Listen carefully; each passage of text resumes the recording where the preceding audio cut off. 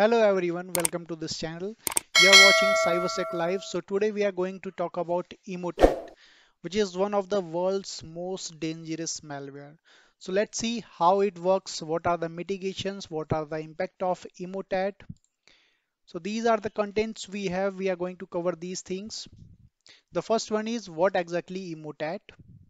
Second one is what made Emotet so dangerous, methods used by Emotet to attack, bots and ransomware used in Emotet, how it spreads and how it's working, what is the working of that Emotet, and impact of Emotet on any organization and on any individuals, right?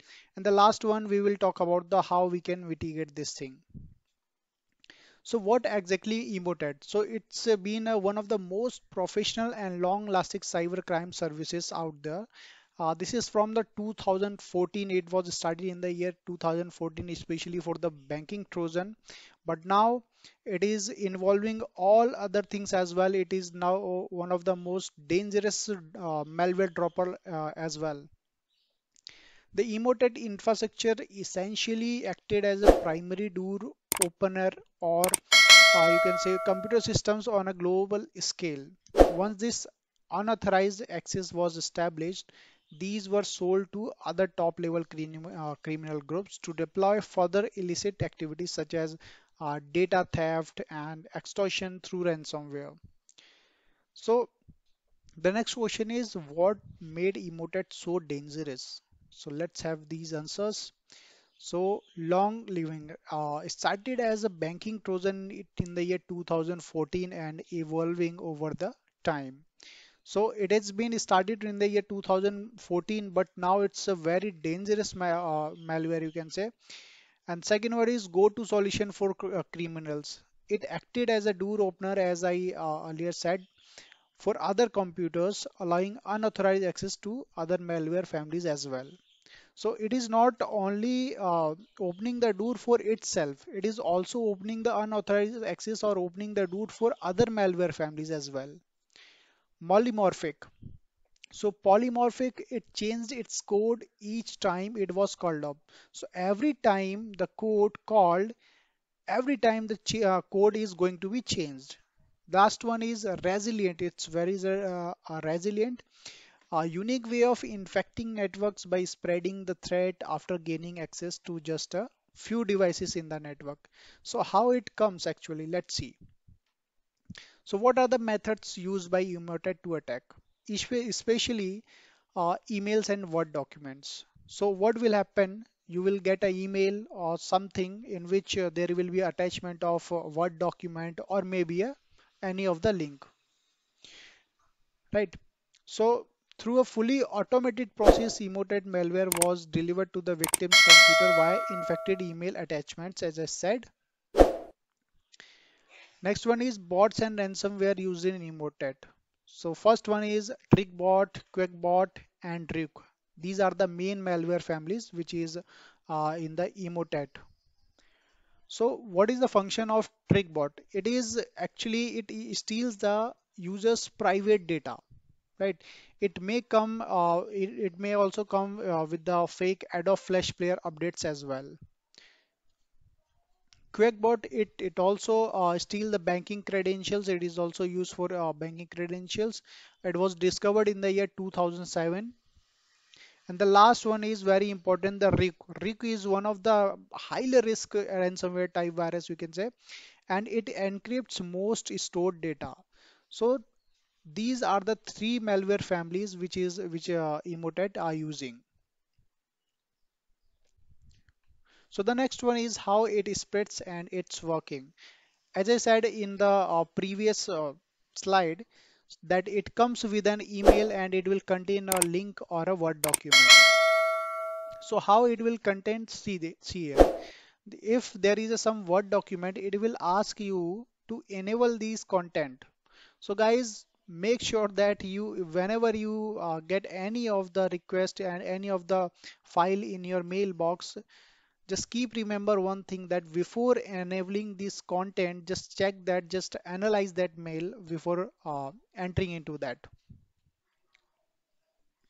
how Emotet is spread. This is the very important one. So you need to concentrate this thing because uh, I'm going to explain the whole scenario that how it is spread. So the first one, let's say you got a phishing mail and victim. We are assuming there is a victim. So victim got a phishing mail, correct? What will happen next? In that there is a document attached of what document? Let's say, as I show you earlier, right? Now, what will happen once the victim will click on the enable content, there is macro will enabled and it will launch the PowerShell to execute. Now, what is macro? So macro is nothing but a set of commands, set of pre-commands, you can say set of commands which was, or you can say set of instruction which was given by that in that file. So it will launch the PowerShell to execute and will it start downloading the Emotet and its supported file. What are the supported files? Maybe it's a trick bot or quick bot, and the ransomware is Ryuk. So these things will automatically execute. Then after it will try to communicate its C2C server. So it was a C2C server. Now after C2C server, it will directly, it can also drop others malware and it can also start the stealing the data. So the next one is what are the impact of Emotet on any organization or any individual. So it can steal banking logins, it can steal financial data, it can steal Bitcoin wallets, credentials, other malware can be dropped by Emotet, which can damage the whole system or network data. And the last one is it can also encrypt the data and can use Ryuk ransomware. So there might be a ransomware attack as well. Correct.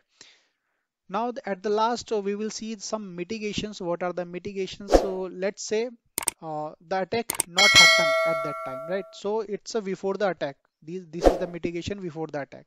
So for that, always check your emails carefully and watch out for attachments or embedded links from unknown sender. Messages with a sense of urgency asking you to download something, check these things as well. Offers with a promise reward that sounds too good to be true. So never click on these things before knowing them after the attack. So let's suppose that attack now has happened, the victim has already clicked that and the emotet already has been downloaded in your network. So the first thing is that you need to do isolate the system. You have to isolate that system which is compromised, and then you have to check all the patches and clean the infected system. And at last, you need to explore that Emotet malware or any type of the malware, and you should have blocked all these observables and IOCs in your environment. So that's what Emotet exactly, guys. I hope I'm able to make you understand what is Emotet and how why it is so dangerous. So if you like the video, then please subscribe the channel and hit the like button. Bye bye, take care.